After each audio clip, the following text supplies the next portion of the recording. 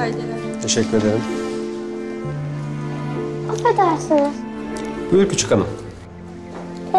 Benim annem kayboldu da. Hı. Ama ben onu dün televizyonda gördüm. Annem bulmama yardım edebilir misiniz? Geç otur bakalım.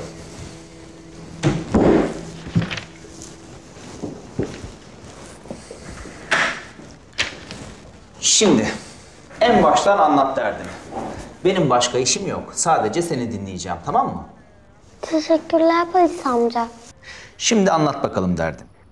Polis amca, ben bundan bir süre önce annemle birlikteydim. Babam yoktu.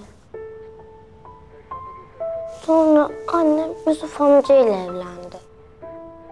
Ama biz dün günü, yani Yusuf amca ile annemin evlendiği gün arabayla bir kaza geçirdik. Annem Yusuf amca da arabadaydı. Hatta önce de. Kazadan sonra ben kendime geldiğimde